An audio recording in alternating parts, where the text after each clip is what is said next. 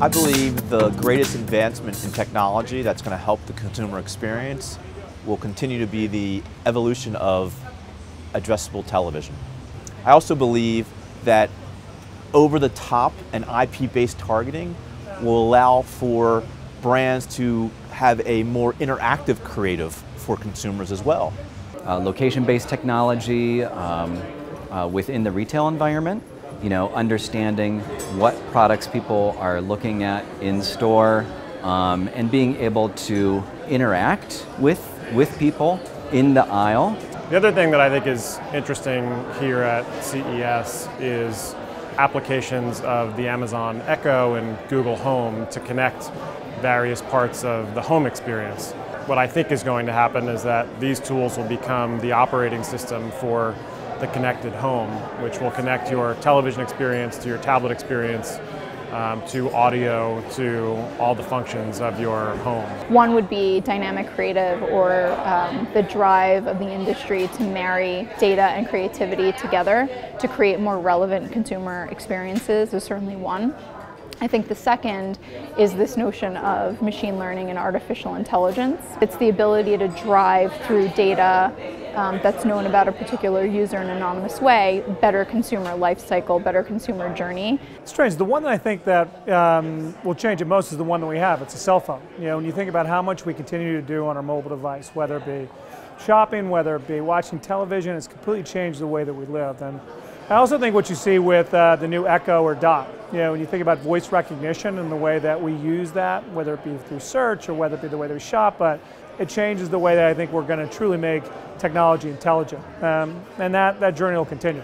The kinds of technologies that I think will transform the way consumers engage are technologies that can leverage the vast amounts of data that are out there and create really personal experiences for them.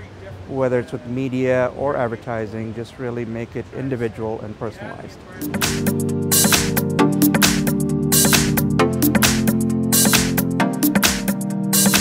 Old-fashioned reach and frequency is really a challenge, because sometimes with precision targeting data, the match rate can be very low, and so even though it's very effective targeting at the micro level, it's not enough volume, it's not enough reach to really move the needle.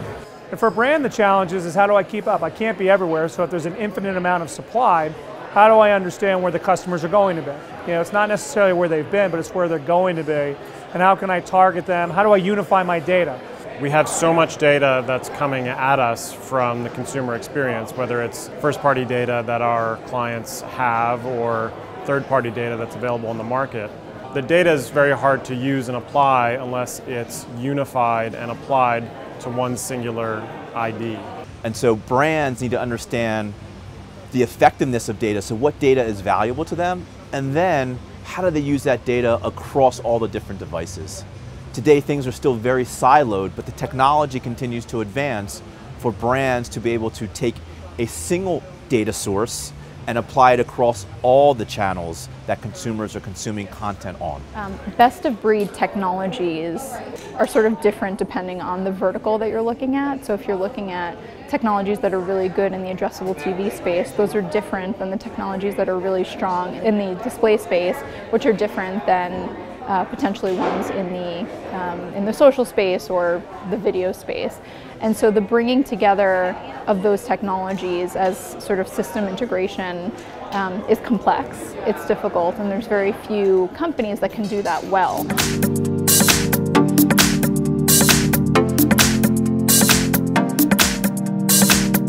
So much of the targeting that we've been doing to date is around cookie-based targeting around purchase behaviors. I think the very near future might see us using artificial intelligence to target consumers based on psychological profiles, emotional, real-time emotional profiles, things that traditional cookie-based targeting can't do.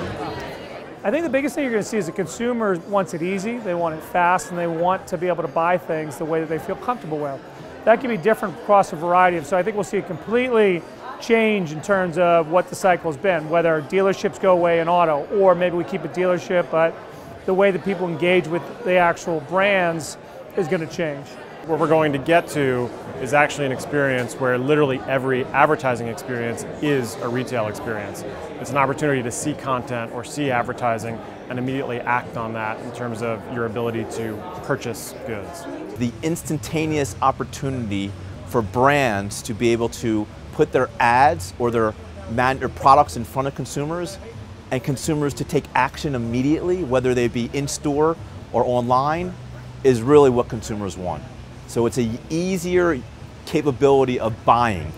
Also, the bridging of online and offline activity is interesting, because the consumer journey in and of itself is shortening significantly, because people are able to access information on particular products much more quickly than they have historically, which means I can do a search online and either choose to purchase it or then go into a store, look at it, and then price comparison shop and all that sort of stuff that we all do as consumers. But I think that there's a huge opportunity, because there's a lot more that we can do in the space to make the consumer journey more seamless and also more data driven.